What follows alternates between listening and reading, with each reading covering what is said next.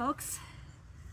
Today is Take Down the Garden Day. After Thursday's snow, I'm finally ready to say goodbye to this year's victory garden.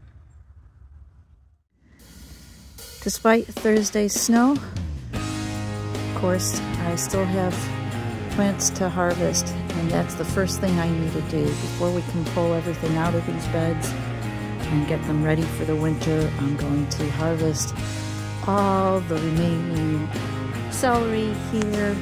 I got a couple big cabbages need to come up, one teeny red one, and then I'm going to harvest not only the broccoli, but I'm going to harvest a bunch of the broccoli leaves. Keep them for making, freeze them and use them in the winter for making my egg cups. And I have to harvest the remaining leaves. It's been a great year for celery, even though I've been using it for weeks. I had all of this to harvest today. Couldn't fit it all in one bushel. I've put some of the looser stalks back here set aside because I will be using those first. This is Tango celery that I bought as little 4-cell packs from Woldhuis Sunrise Nursery in the spring. I am going to preserve a bunch of it by dehydrating, and I will also store a lot of it just wrapped in aluminum foil in my refrigerator so I can keep using it fresh for 2 or 3 more months. That has worked well for me in the past. Here's my final cabbage harvest. I left the 2 biggest green ones for last and the smallest of the red ones. All the red ones didn't grow very big, so I'm glad that I tried green cabbage this year. Wait, there's more. I forgot about these 2 red cabbages on the other end of the last bed. Here's my final leek harvest. I will slice and dehydrate the white parts of the leeks to use in the future. And then the greens too I'll keep. I wash and freeze them.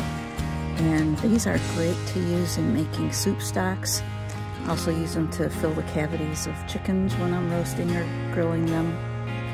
So I don't let any of this organic produce go to waste. Leeks take the place of onions for me in a lot of stuff, and they're organic. More of today's harvest. Here's the last of the Swiss chard. I'll be keeping this fresh in the fridge till I use it. I already harvested a lot the other day and froze the leaves to use for egg cups and things through the winter. One last kohlrabi that's going to go in the salads, and some fresh radish greens, which I do like these, filling up our salads. So that's pretty good. And while I was out there, collected a bunch of radish seeds so I can grow more. And here's the final broccoli harvest. Just a few little side shoots, and then as many of the leaves as I could get. I plan to chop and freeze them again for egg cups and stuff.